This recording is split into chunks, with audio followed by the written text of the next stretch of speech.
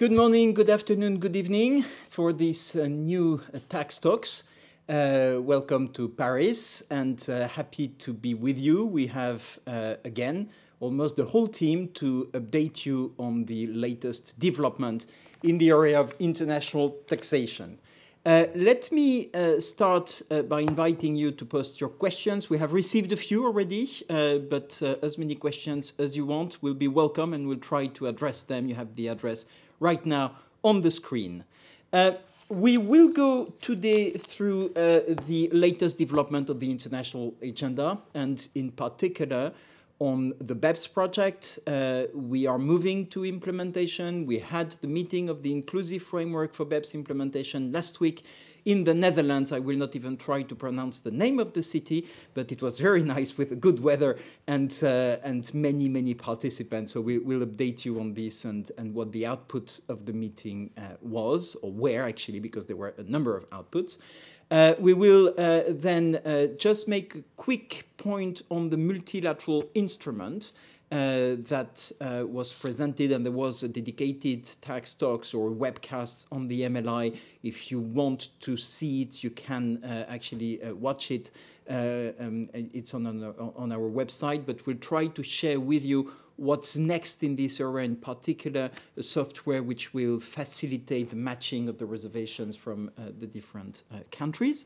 Then we'll move to tax transparency. Monica Batia, the head of the Global Forum, will talk for the first time in the tax talks on the outcome of the peer review, the fast-track procedure of the Global Forum, which took place in Panama a few weeks ago, or last week or 2 weeks ago.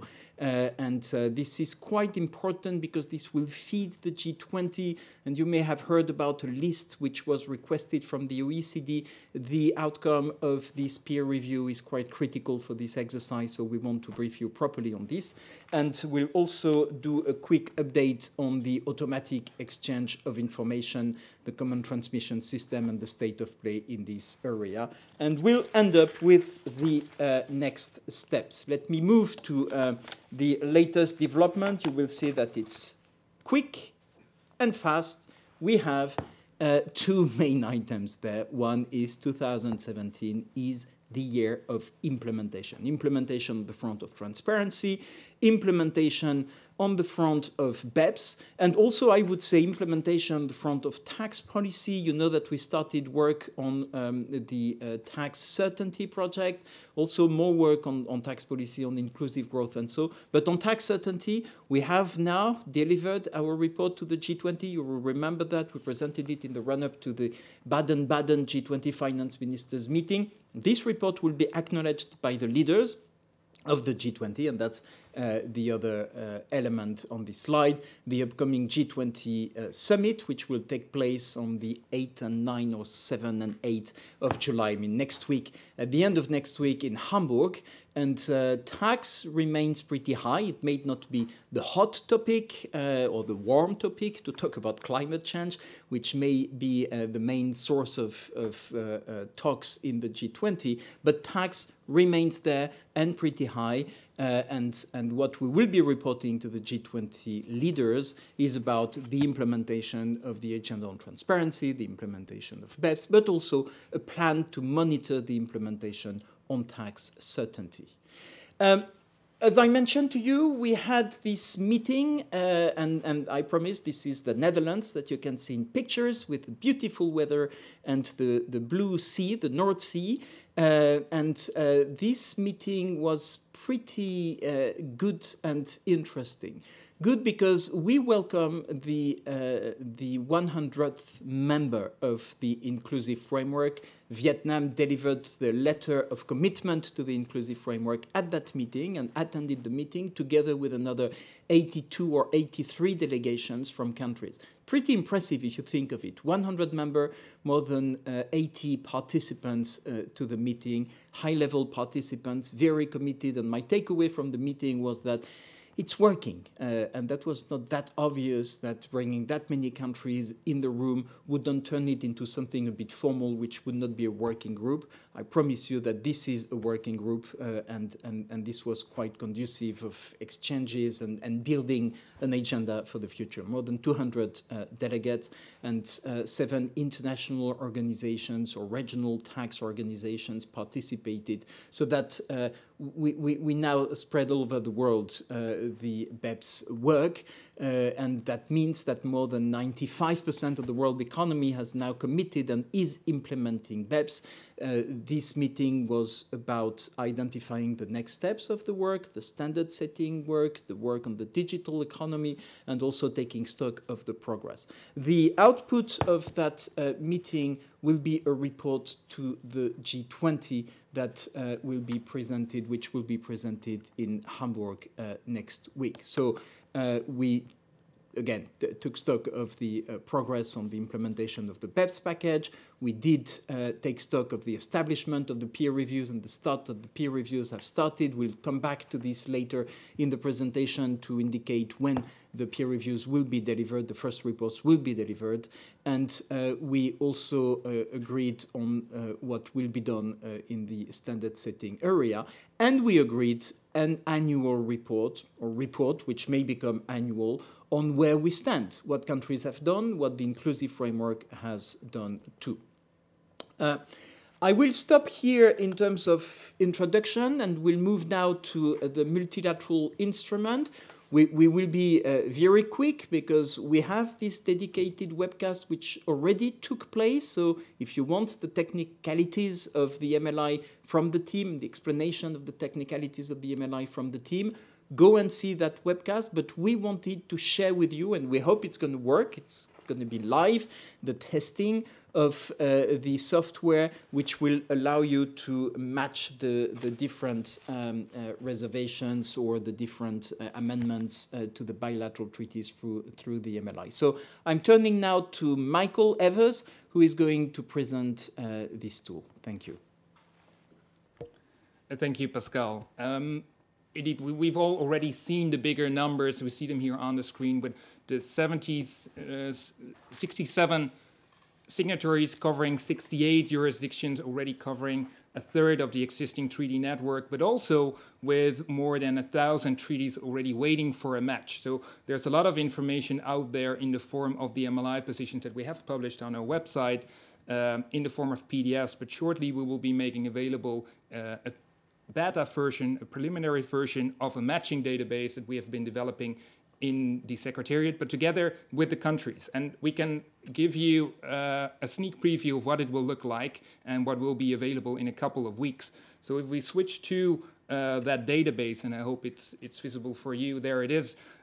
We will have all the signatories in that database. So of course, starting with the A, and there's no treaty between Andorra and itself. That makes sense. So let's have a look at the United Kingdom, because we had a chair from the United Kingdom, but they don't have a treaty with Andorra, so that would show up that it would not be a covered tax agreement, so that would be something for the bilateral work. But if we would, for example, look at the changes to the treaty with the Netherlands, that kindly hosted our meeting in Noordwijk, then we see that indeed this agreement between those two countries would be a covered tax agreement. And in that way, you can go through all the treaties, see if there is a match, and also see what would be the modification treaty by treaty. Of course, it's quite clear to see that in green there will be modifications. In other cases, there will not be modifications as a result of the MLI positions taken by the two countries and their interaction. The interaction is basically projected by this database itself.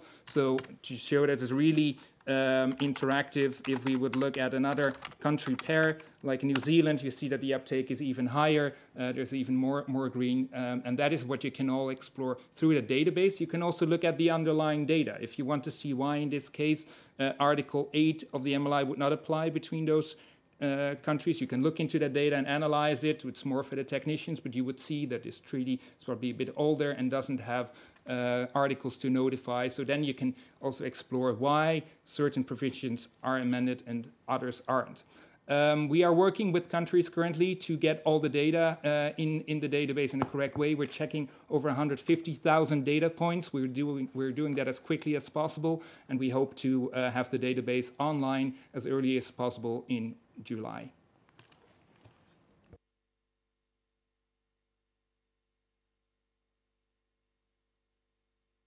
Okay, microphone, pressing the button, very important.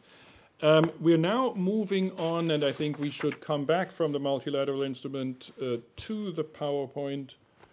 I hope this is coming to the peer reviews of the BEPS minimum standards. There we go, perfect. Thank you, Michael. Technology is everything. And I'm going to focus on action 5. I'm going to focus on action 14, and I'm also going to focus on action 13. And on 13, I'm going to go a little wider because other things have happened that go beyond the peer review. So if we start with action 5 just briefly, then here you see a chart that gives you a sense of where we stand right now.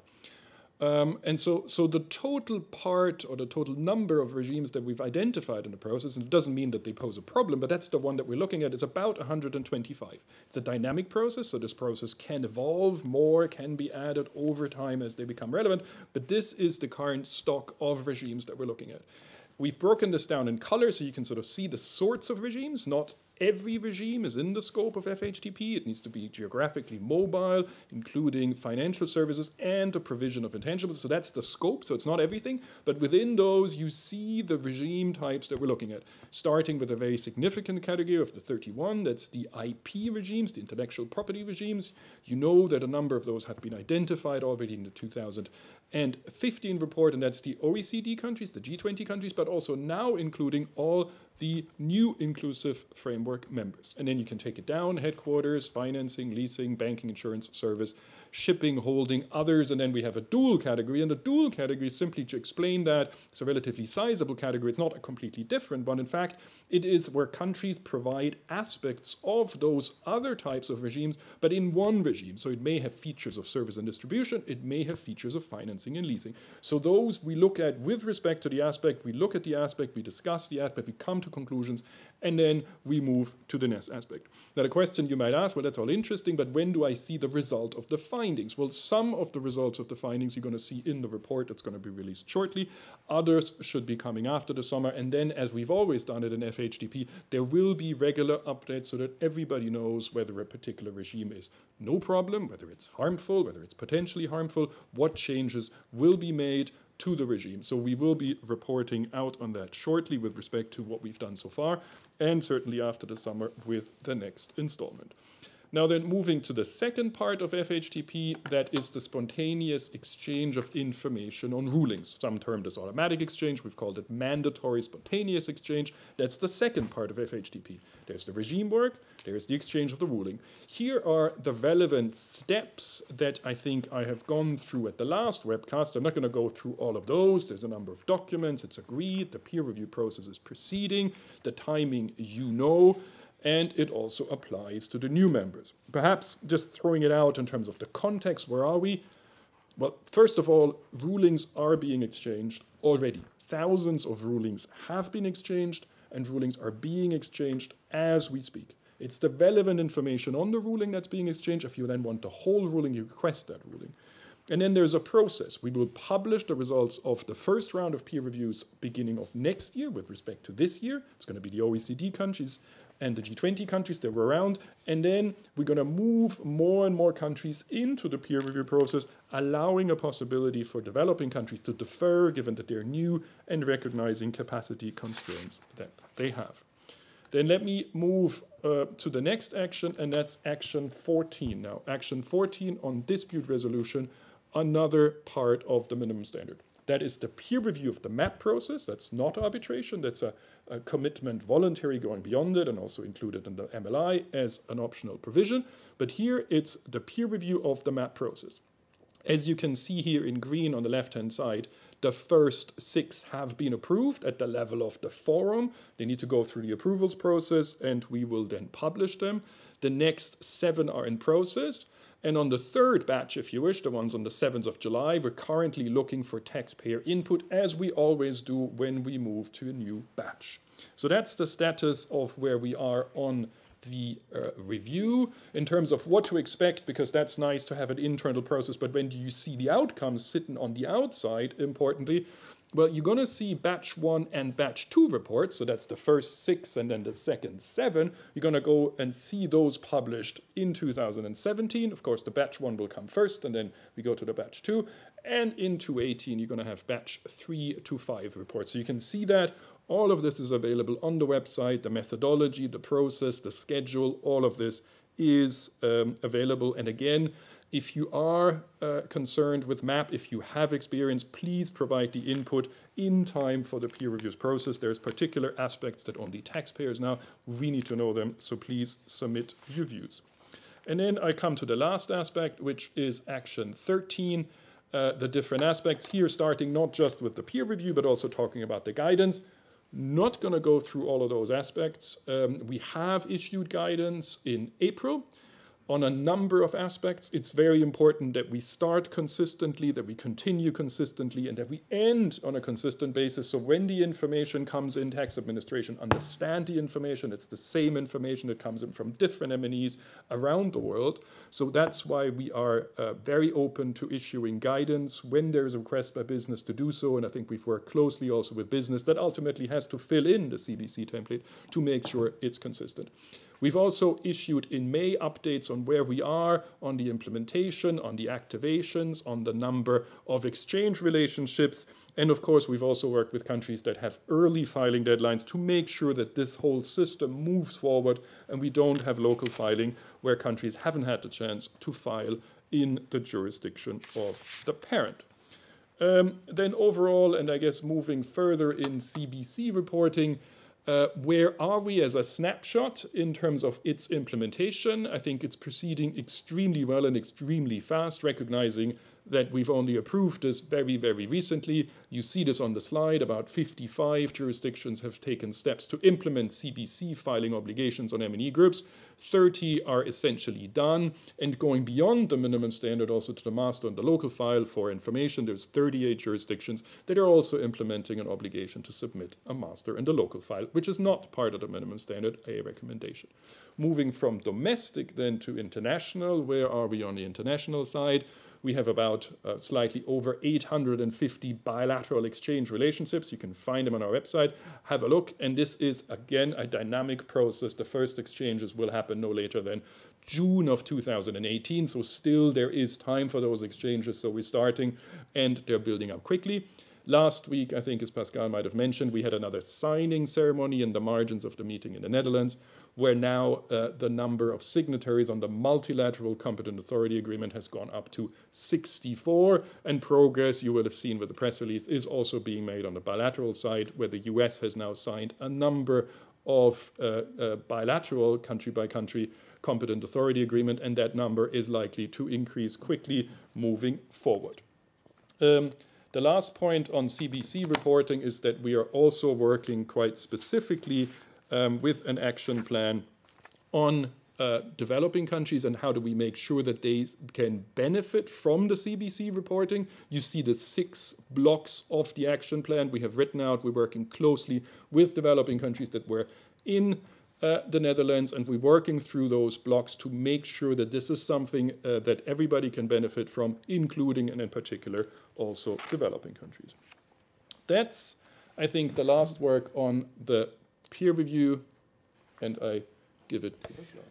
Thank you, Hakim. Just before turning to the standard setting part of the work, just to remind you that last week the Inclusive Framework met. The Inclusive Framework is the Committee on Fiscal Affairs with all the committed countries on an equal footing.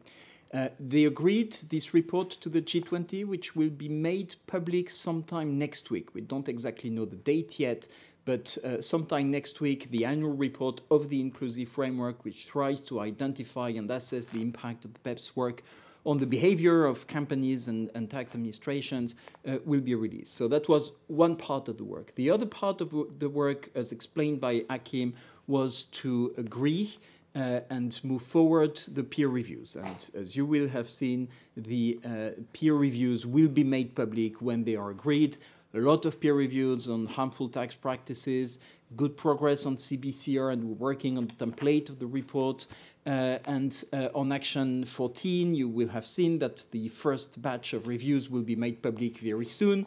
As Arim said, and as I very often ask for, we need your input. You know about the schedule of the review, so we need your input on the countries which will be reviewed. And finally, on Action 6, which is related to the minimum standards on treaty shopping, we will start the peer review later on because we did want to give a chance to countries to update their treaty networks. The signing of the MLI was massive. 68 territories covered, 67 signatories. But this is not the end of it. We have another countries which stand ready to sign soon. Soon being by the end of the week, probably on Friday or Thursday, we will have Mauritius, which will be signing the MLI, which is good news. We are looking forward to this event. The last part of the work of the inclusive framework was about looking forward on the standard setting and in particular agreeing the public release of discussion drafts on allocation of profit to permanent establishment and on profit split. So you will have a point now with Melinda and Myra on these two discussion drafts, the content and also the schedule in terms of comments for you, so that you're all set before commenting. So I'm turning now to Melinda. Thanks very much, Pascal. Yes, last week was a very busy week. One of the two revised discussion drafts that we released was on the transactional profit split method. As you would expect, this discussion draft builds on the existing OECD transfer pricing guidelines, but we've also tried to take account of the many, many comments we received from you on the discussion draft on the same topic that we released last year. The first part of the discussion draft identifies a number of indicators that might point you in the direction of a transactional profit split method. Perhaps the clearest indicator that we identify involves a scenario where each of the parties is making a unique and valuable contribution. Another indicator that we identify is perhaps a little harder to pin down, but this is a scenario where there's such a high degree of integration of the business operations that it makes it rather difficult to evaluate the contribution of any one party in isolation from the contributions of others. And the last indicator that I wanted to mention involves scenarios where each of the parties shares the economically significant risks that are associated with that transaction. And of course, these indicators are not mutually exclusive. We can and do see situations where two or even three of these indicators coexist. The next part of the draft tries to answer the question of what are the profits that should be split. And this is important because, of course, we're talking about a transactional profit split method, so we need to identify what are the profits that relate to those transactions. And in this part of the draft, we try to refine one of the key concepts that we introduced in last year's discussion draft relating to the distinction between profit splits of anticipated profits and profit splits of actual profits. And we go on to say that this distinction should be based on the actual transaction, the nature of the actual transaction, and in particular, the extent to which the parties share economically significant risks in that transaction. Lastly, the draft considers a number of profit-splitting factors, and these are the very important proxies, if you like, for value creation or value contribution being made by each of the parties. And we round out the draft with a number of examples. As you can see at the top of your screen there, we have a period for written comments which is open until the 15th of September, and we have a public consultation. We're expecting to hold a public consultation in November. And of course, we welcome your comments on any aspect of this draft, but there are a number of particular questions that we are extremely interested to hear your views on, which you can see on the screen now. The first of these particular questions relates to this issue around profit splits of anticipated profits or profit splits of actual profits. Next up, we have a series of questions relating to profit-splitting factors, and in particular things like headcount and capital or capital employed, and when these sorts of profit-splitting factors might be appropriate as measures of value created or value contributed. We also have a question in there about adjustments to profit-splitting factors. For instance, whether we should be adjusting for things like different purchasing power in different countries, where we have profit-splitting factors being contributed by different kinds of countries. Lastly, we are always after some additional examples. We find that they can be very helpful to illuminate the principles that we are trying to espouse. So if you have had experience in using a profit split method successfully, whether that be in an advanced pricing arrangement or in any other scenario, and in particular if the basis for that profit split was the high degree of integration that occurred in those transactions, we would be very, very interested to hear from you. And with that, I will turn it over to Myra. Thank you, Melinda. Last week, the Inclusive Framework also approved the public release of a second discussion draft, this one on the attribution of profits to permanent establishments. And as for the discussion draft on profit split, the deadline for comments will be the 15th of September. And we also intend to have a public consultation in November this year.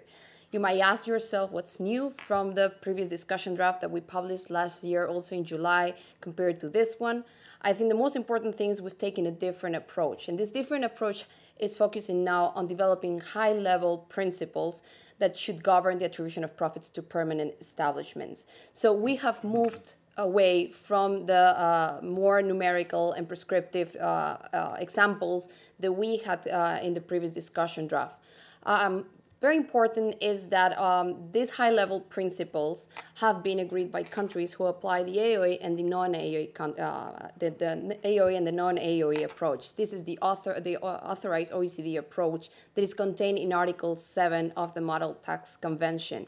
And so countries agree that these high-level principles will be applicable and relevant when profits need to be attributed to a permanent establishment. If we also move on to what are the key principles, the first one and most important is that no double taxation should occur in the source country as a result of the application of Article 7 and Article 9. As you may know, there are cases where there's a dependent agent permanent establishment arising from the application of paragraph 5 of Article 5 of the Model Tax Convention, where the intermediary and the non-resident enterprise are related parties. And when that happens, both Article 7 and Article 9 will come into play to determine the profits that will be taxed in the source country. Therefore, in those circumstances, countries have agreed that when both articles are applicable, there should not be double taxation arising there. Accordingly, when that happens, they have committed to ensure that such double taxation is eliminated, and that no matter whether the sequence of application of Article 7 and Article 9, that should not have an impact on the amount of profits over which the source country has the right to tax. Also, we address the relationship between Article 5, Article 7, and Article 9. What we say is that the allocation of risk that we do for Article 9 purposes will not impact the existence of a permanent establishment under Article 5, because any allocation of risk under Article 9 is only for transfer pricing purposes. Also, what we say is that when under Article 9 a risk is found to be assumed by the intermediary, that same risk cannot be attributed then under Article 7 either to the permanent establishment or to the non-resident enterprise. Another point in which countries agree is that the fact that the intermediary is paid an arm's length compensation that does not exhaust the taxing rights of the source country. The level of profitability of the PE in the source country will be determined by the facts and circumstances of each case. Finally, the draft also accepts the fact that countries can adopt within their domestic legislation approaches to simplify compliance when both Article 7 and Article 9 are applicable. Before I pass on the floor to Dr. Pross, I would like to point out that you still have some days left if you wish to submit comments on the discussion draft that we published on the 23rd of May, which contain proposed implementation guidance on the approach for hard-to-value intangibles. So you have until Friday, and we look forward to hear your input.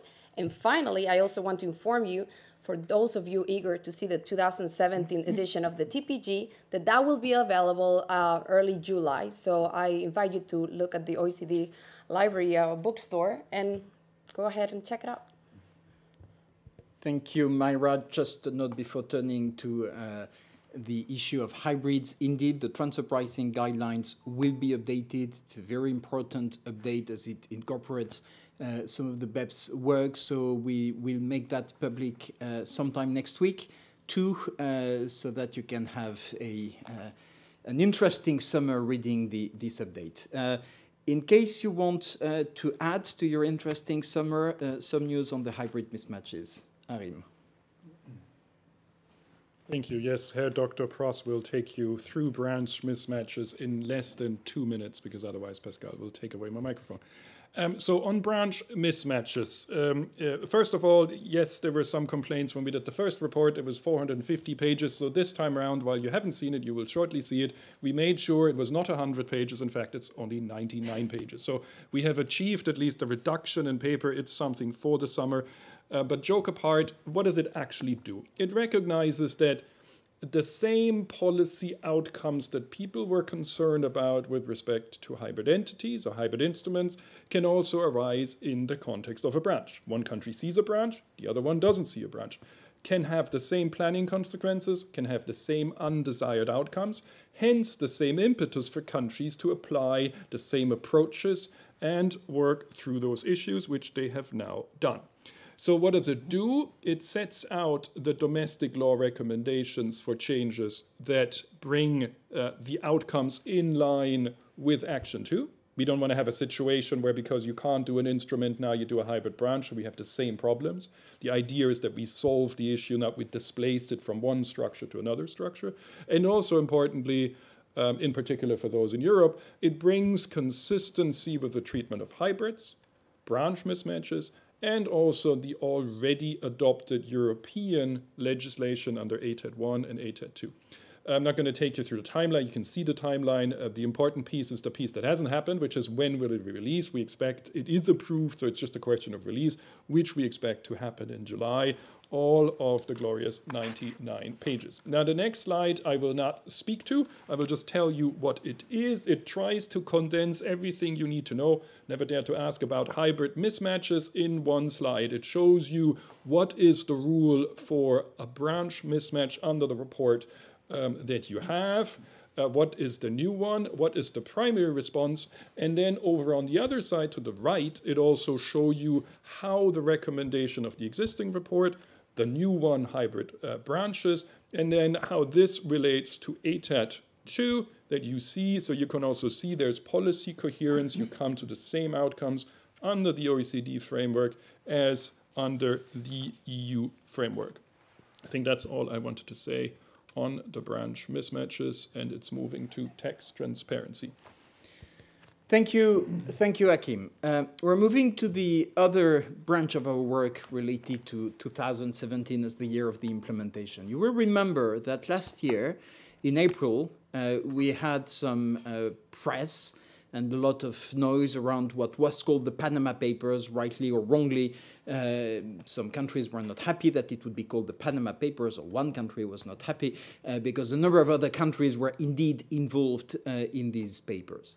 As a result of that, a number of countries said it's time to gear up the implementation of transparency standards. And the G20 at that time mandated the OECD to do more work on beneficial ownership, this is ongoing, but also to identify the countries where progress would not be sufficient. And what has happened since is extremely interesting, as countries have moved, have rushed to update their legislation in terms of access to the information, in terms of exchange of information, instruments, as well as in terms of availability of the information. And what we proposed to the G20 was to report to them, to the upcoming summit in Hamburg, where countries would stand. But it was a question of fairness to also recognize the progress made by countries which rushed last year to do what they were asked to do, so that we would not report on outdated information. That would be extremely unfair because the Global Forum reviews take from 6 to 8 months, that it would take too much time to report on time on the updated information and updated legislation. This is why the Global Forum did put in place what we've called a fast-track procedure to take stock of all the progress made, so that when we report to the G20, which is happening today, actually, we will be sending the report of the Secretary General of the OECD, which annexes the Inclusive Framework report, as well as the Global Forum report. When we will report later today, we will report on the updated information, the updated legislation, so that the G20 will just identify the jurisdictions or jurisdiction, there may be only one, which have not met sufficient progress to fully meet their commitments. So Monica is going to drive you through what has happened and what the outcome of the peer reviews through the fast track has been. So Monica, I'm turning to you. Thank you very much, Pascal, for that introduction to the background on why the Global Forum has gone in for what we call a fast-track procedure. And the fast-track procedure is a special procedure. It's not a full-fledged peer review. The purpose of this procedure was to allow the jurisdictions to demonstrate progress in time for the July 2017 G20 Leaders Summit. In this process, the objective was that the Global Forum should be able to assess what would have been the outcome had a full peer review taken place now. So based on that assessment, a provisional rating was assigned to the jurisdictions, and that provisional ratings is what will feed into the report to the G20 leaders, which Pascal spoke about. So this fast-track process was based on peer inputs and approved by the Global Forum, but the only difference was there was no on-site as we do in the normal reviews. So the position before we started the fast-track procedure is there before you on the slide. You see 67% of jurisdictions were largely compliant, that is 77. There were about 19% or 22 jurisdictions that were fully compliant. There were about 5 jurisdictions that were rated as non-compliant, 12 jurisdictions partially compliant, and in addition, there were about 4 other jurisdictions which had moved to the phase 2 of the review too late, so that they did not have a rating. So many of these jurisdictions, of course, were eligible for the fast-track review. So following the fast-track review, the results of which were discussed by the peer review group of the Global Forum in the meeting we held 2 weeks ago in Panama. And following that, these results have been adopted by the Global Forum, and you have the results in front of you in the chart. And what these results demonstrate is that jurisdictions have actually made substantial progress in bringing about the changes that they were required to do. And these are changes both to their legal frameworks as well as to their practices for actual exchange of information. As a result, you'll see that one jurisdiction which was non-compliant actually remained non-compliant. So the success rate is very high. There was one non-compliant jurisdiction which improved and found a provisional rating of partially compliant. There were 7 partially compliant jurisdictions that improved their rating to largely compliant. Even better, there were 3 non-compliant jurisdictions that improved their rating to largely compliant, and 3 jurisdictions which were not rated at all previously also received a provisional rating of largely compliant. So you have before you all the results of the fast track, and these are all the provisional ratings that are there. So following the results of the fast track, you see the complete picture now of where jurisdictions stand in terms of their ratings. If you see the columns there, in blue are the ratings that were assigned as part of the full-blown peer review in the first round of reviews. In the red are the provisional ratings. So you can see a large number of jurisdictions received a provisionally rating of largely compliant, and added to the 77, there are about 90% jurisdictions that are largely compliant, and there are 19% that are fully compliant. So a lot of progress there, and this progress is not based on a quick analysis, but it's based on a very robust process. Many jurisdictions have ended their bank secrecy. Many jurisdictions have improved access to information. The actual practices of exchange of information have also improved. Many more jurisdictions signed the Multilateral Convention or improved their exchange relationships, and many jurisdictions ended bearer shares. So we saw that the call from the G20 to make progress has actually resulted in substantial and tangible progress on the ground. So moving on from there to the progress on the other limb of work that we are doing, that is the automatic exchange of information. The Global Forum is fully into looking and focusing at implementation. We're very excited about the first exchanges that will take place a few weeks from now, this September, which will be 50 jurisdictions exchanging information, those that are committed to 2017 exchange of information. So the main building blocks for implementing the Common Reporting Standard include domestic legislation for requiring the banks and financial institutions to do due diligence and collect information about non-resident taxpayers. As you see on the slide there, for the 2017 jurisdictions, they're completely on track. All the legislation is in place, and they're all ready and hooking on to the common transmission system, which is the transmission system which will actually exchange that information. And I will bring in Dr. Pross in a while to explain to you about the common transmission system. So these jurisdictions are actually on track, and as I said, we're all excited about the first exchanges that are going to take place. As far as the 2018 jurisdictions are concerned, an overwhelming majority of them also have their domestic legislation already in place. Even as we speak, many parliaments are improving legislation or approving legislation. So there is a tremendous progress for 2018 jurisdictions as well, and we hope to see that completed very soon. The second limb of, or the second block of implementing the Common Reporting Standard is the international legal framework, which includes the Multilateral Convention as a legal framework. Coupled with that is the Multilateral Competent Authority Agreement, and some jurisdictions are actually entering into bilateral competent authority agreements which complement either the Multilateral Convention or a bilateral agreement or a bilateral treaty between two countries.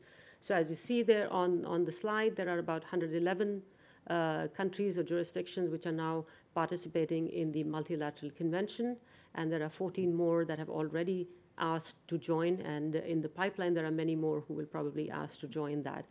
And of course, there are 100 jurisdictions committed to the Common Reporting Standard, but when you see the signatories, which are obviously 111, and there are many more, which means that the impact of the Multilateral Convention is beyond and far ahead or further than those that are committed to the Common Reporting Standard. For the Common Reporting Standard Competent Authority Agreement, the multilateral one, there are 92 signatories, and there are many more that are joining in. The third limb I want to mention about the implementation of the Common Reporting Standard is that countries and jurisdictions are required to have a very robust confidentiality framework, which gives assurance to their partners that the information that they're going to receive under the Common Reporting Standard will remain secure and will be used only for tax purposes. And for this purpose, the Global Forum, on a multilateral basis, has carried out evaluation of all the jurisdictions that are committed to the Common Reporting Standard, and those results are available to the Global Forum members, and they will use those results as a basis for deciding who they can exchange information with. The last piece of that, which is the technical framework for Common Reporting Standard, of course, jurisdictions are putting in place domestic technical systems to be able to receive information from financial institutions, and then to be able to pass it along through the common transmission system to their treaty partners.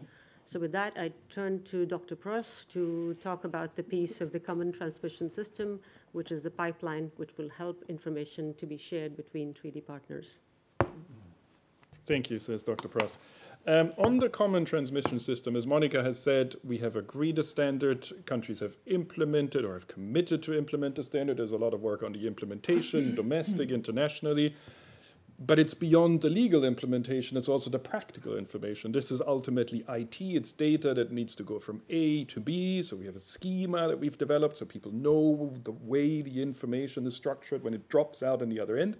But we also needed to create a point from A to B to transmit the information. It's a bilateral exchange, so the data travels from one competent authority to another competent authority, but the common transmission system standards the transmittal of that information so that those 100 countries that Monica was referring to wouldn't need to negotiate with the other 99. You do the math, it would have been a lot of negotiations. As it says here, the common transmission system is intended primarily and initially for the transmission of information on financial accounts pursuant to the common reporting standard, but not only. It is also used to support the exchange disciplines within the BEPS actions, in particular country-by-country reporting, and then also rulings. So that's what it's meant to support. We are advanced, as we should be, because the first exchanges will go live in September. We are on track. The conformance testing has started. The security audit is on the way. Countries are testing that it works. There's a lot of work in the background happening as we speak. We're very grateful for all those countries that help us to do this work, including in particular also the technical expertise of the European Commission. Let me then move to the last bit, and I think that's the last slide which we have in this roundup on where we are on transparency. The CRS disclosure facility. What is this? You follow the OECD website, so you know what it is. It's launched in May 2017 as part of an overall OECD strategy to deal with CRS avoidance schemes. It is very important that the integrity of what we're doing stays protected to the benefit of financial institutions, so that they report and it makes a difference to the benefit of government, so we get all the information and make sure it doesn't move from somewhere to somewhere else where we don't see it. It is, we are pleased to say, already delivering results. We are receiving numerous submissions from civil society, very grateful also here to civil society for the active cooperation that we see here, from people in industry, from stakeholders, from people in financial institutions that tell us the sorts of schemes that are out in the marketplace. And so you see on the slide a couple of those, in particular, for instance, the one that we highlight here is the Occupational Retirement Schemes, ORS, where I guess if you see on our website, there's some swift action that Hong Kong has undertaken on those, and we are in contact. And that's not the only ones. There's a couple of residence by investment schemes that are being promoted as ways of getting around the CRS. There is abuse of active NFFE status. There's a couple of these things out there. I think the message that we want to send here is, if you're thinking about it, don't do it. It's simply because there may be short-term gain for long-term pain. The competitive situation is such that we will find out, somebody will be in the audience, somebody is looking at the website. The competitive situation is such that other people wouldn't like these schemes around, other countries wouldn't like to have these schemes around. So if we look at it, either it's a scheme that actually doesn't even work, so don't go into it because it doesn't do anything, or it's a scheme where maybe there's inappropriate implementation of the CRS, and then we engage with the country and make sure that there is correct implementation of the CRS. And if you have 100 countries in there, that's a lot of eyes looking. And if, in fact, there was something where the standard would be insufficient, we fix it. So whichever way it goes, it's not worth to go in there. At the same time, and let me conclude by that, we do value your input. Here is the website, the link where you can provide information, whether it's PowerPoint presentations, as we've seen, or other information. By all means, make use of that facility. Help us together make the CRS get where we want it to get to. Thank you. Thanks, Arim. I think with this presentation on transparency, you can see that things are really changing. If we step back 18 months ago, something like that, a number of countries had not committed to automatic exchange of information. They now have all committed to automatic exchange of information, even though there could be a question mark on the US, which does FATCA and doesn't reciprocate on FATCA fully, but partly with some countries. But we had 5 financial centers last year which had not committed. They have committed to, in particular, Bahrain or Vanuatu or Lebanon or Panama. Second, on the Multilateral Convention on Mutual Assistance. We now have almost all financial centers. There are just a couple of them in the Caribbean, no major financial center which have not signed. All the others have signed the Multilateral Convention or have asked to sign. Again, 18 months ago, we had 30 significant financial centers which had not signed nor asked to sign. Again, Panama, the United Arab Emirates, the Bahamas said we will go the bilateral route. They decided to change the approach, which we should commend. Finally, on the ratings, we can see that there is only one jurisdiction left which is non-compliant, only 7 which are partially compliant, and this, I think, reflects significant progress which has been made. Is it enough? No, it's not enough. It's not enough because on the way forward, the standard has become slightly more stringent with the new definition of beneficial owner as per the FATF standard that the Global Forum is going to review as well in the new set of review. And as Monica explained, those who benefited from a fast track will be first in line for an in-depth review against this new standard and in the new phase of review. And it's not enough because we now need to move to effective implementation of automatic exchange of information. We are currently assessing the legislations which have been passed to implement automatic exchange of information. We see massive progress in terms of concluding agreements. In the previous slides, you may have noticed that 92 MCAA, or 92 countries and jurisdictions, have signed the MCAA, the Multilateral Competent Authority Agreement.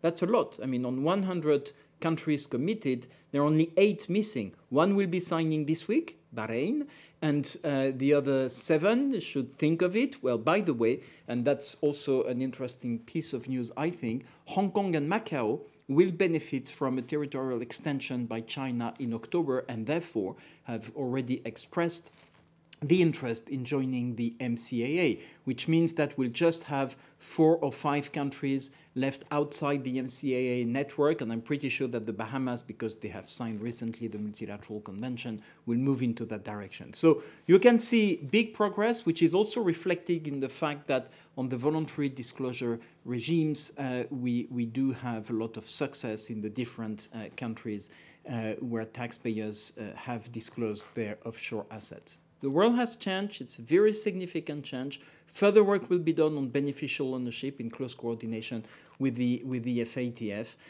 but I think we need to recognize this progress. All that to say that when we will be reporting this to the G20, it may be the case that actually there are not that many, if any, jurisdictions to identify as not having made sufficient progress. One could see this as a failure, not people on the list. Some others could say, well, actually, that's the goal, not to have anyone on the list as long as countries meet the standard. Well, yes, as long as we see this in a dynamic, and the dynamic here is that we move towards a bigger focus on the implementation of automatic exchange of information, which is ahead of us. We cannot today assess anything else but the commitment. Tomorrow, we will be able to assess the quality of the legislations and the quality of the agreements to implement automatic exchange of information.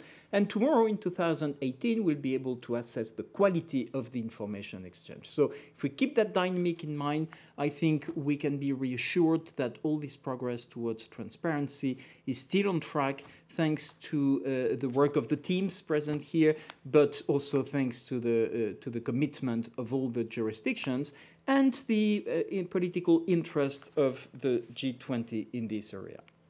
We will come to a conclusion so that we have a few minutes to respond to your questions.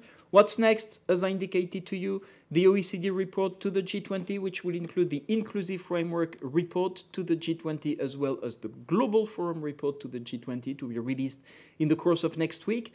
The first exchange of information, which will start in September 2017, which will be the test of the CTS, the Common Transmission System, and we'll see what happens there between 50 countries, and another 50 countries and jurisdictions will do in 2018.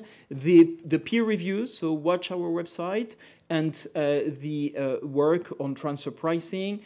Please not only watch our website, but send your comments. And finally, last and certainly not least, more work on the digitization of the economy and its tax consequences. You will remember that in Baden-Baden, the G20 finance ministers mandated the OECD to do an interim report by April 2018. We are working hard on this. We are engaging with the tech companies, but not only the tech companies, BIAC in general, with a number of countries which want to take actions. Another set of countries think that we shouldn't move too fast to take action because business models have not stabilized. So we are working on this within the framework of the task force on the digital economy, and we will do a public consultation sometime in the fall, probably end of October or November, and we'll do this on site, if I may, which is in San Francisco in the Bay Area, so that we can interact with the tech companies there. By then, we will issue a few issues notes or papers on which you will be able to comment. We're coming to an end right now of this webcast, but we have another 6 minutes for Q&As. We have received a number of questions, and I would like to turn to Melinda, as one of the questions is on something we haven't updated you on, which are the toolkits. The Global Forum, the Inclusive Framework agreed a number of toolkits. So Melinda, when can we see the one on comparables? Thanks, Pascal. Yes, last week was a very busy week. And another document that was published last week was, in fact, the toolkit on accessing comparables data for transfer pricing analyses. This document, and indeed all of the toolkits that we have coming up, are actually a product of the Platform for Collaboration on Tax. So that's a collaboration between the OECD working together with the World Bank Group, the UN, and the IMF. The document last week was on comparables for transfer pricing analyses, but also included a supplementary report on addressing information gaps for minerals sold in an intermediate form. And I understand that part of the question had to do specifically with that element of the work. That supplementary report set out a methodology that can be used to analyse the transformation chain for minerals. And we look at a number of case studies. We look at copper, iron ore, thermal coal, and gold.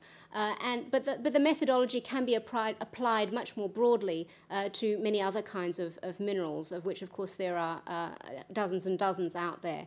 So the intention is that methodology can then be used by transfer pricing practitioners or tax administrations when they're looking at pricing of a mineral that's sold in an intermediate form. And by that we mean it's sold at a stage in the transformation chain for which there isn't typically market data available. And there may be market data available for that same mineral at a different point in the transformation chain.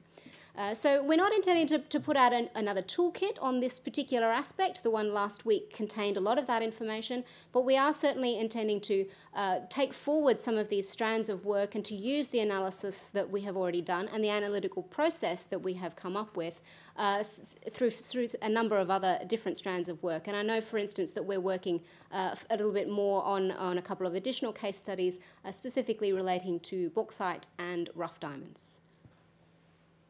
Thank you, Melinda. Another question related to non-CIV funds. So the question is focused on the consequences of the MLI and what will be done. Difficult question, no easy answer. We're working on that to try to provide either more example or more clarity. There were a few examples published recently in order to describe the situation. We understand that the industry is not that happy because there is some worry. I mean, there would be no change through the MLI, but some countries worry that, some companies, non-CIV funds worry about that. So we will keep working on that. But beyond what can be done in the pure tax treaty work area, I would like that Arim shares with you what we intend to do as regard trace, which may be a way to facilitate cross-border investments and reducing withholding taxes, which could help CIV funds as well as non-CIV funds. Arim. Thank you. Yes, all of that in 1 minute briefly. There has been, I think, through the various pieces of guidance or recognition in the industry that increasingly knowing the residence of the investor will be increasingly important for purposes of treaty entitlement of the asset pooling vehicle. I think that's probably even more pronounced for the non-CIV funds as it is compared to the CIV funds.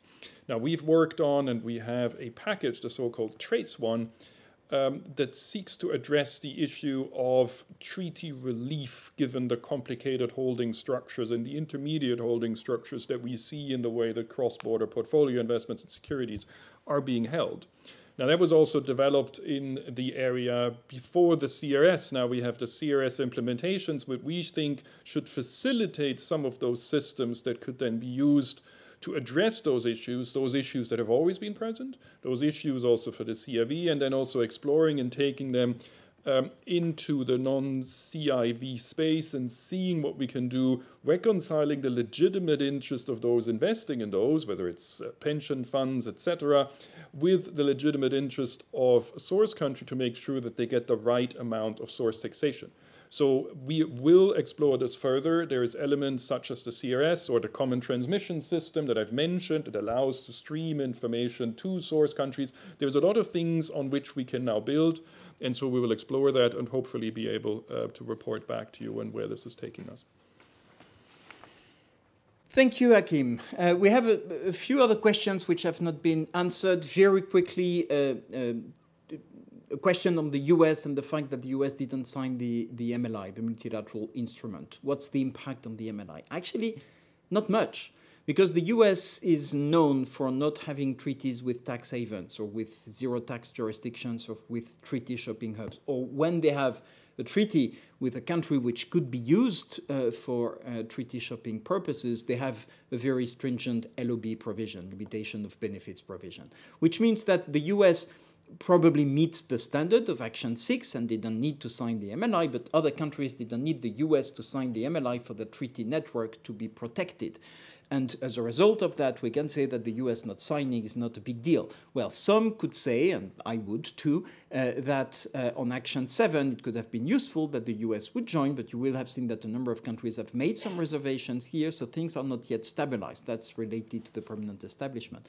I would say it's a pity for the US to actually miss the opportunity to get arbitration with a number of countries. 25 or 6 countries have signed on arbitration, and the US could have actually got that provision in effect with that many countries. So it's a bit of a pity that they didn't sign. It's not the new administration which decided not to. It's the previous administration. Their decision, no impact on the others, no impact on leveling the playing field. Last question was, not the last one, but the last one we can address now, was about the European Union listing exercise, whether we are cooperating with the European Commission. Indeed, we are coordinating as much as we can. A number of the peer reviews or the criteria taken by the European Union are fully aligned with what Monica is doing. So the European Union will follow what Monica and her team, the Global Forum, are doing in terms of assessment. As regards harmful tax practices, we are not listing countries on that basis at the OECD. The European Union will, but most of the work will be outsourced. I'm not sure the term would be agreed, but will be done by the Harmful Tax Practices Forum of the Inclusive Framework so that countries can be there on an equal footing. There is just the element so-called 2.2, which is about no tax jurisdiction, which is not yet 100% clear from our perspective on what would trigger a listing exercise there, and we will be looking into this. We're coming to an end of this webcast. We wish you a good summer. We will not break here, but the teams will keep working so that à la rentrée, as we say in French, in September, we could meet again with you through that webcast to update you on what's the program of work till the end of the year. The team by then will be enriched by new people who are joining us. I can make it public. It was, I think, announced last week. Tomáš Balko from the Slovak Republic, who is, I think, well known in the international tax arena, is joining the team as the head of the transfer pricing unit. And we will soon have, we cannot make it public now, but we will soon have a new head of the tax treaty team to replace, even though he cannot be replaced, Jacques Sasseville. We wish him good luck. But we will have a person starting the 1st of September coming from the government too. We needed someone who is well attuned with working party one, but we'll make the announcement, this announcement public very soon. Thank you for listening. Thanks to the team which has prepared the webcast, which has participated to the webcast, and to the teams which are behind us, working very hard to deliver some significant changes in the international tax area. Thank you very much and enjoy the summer.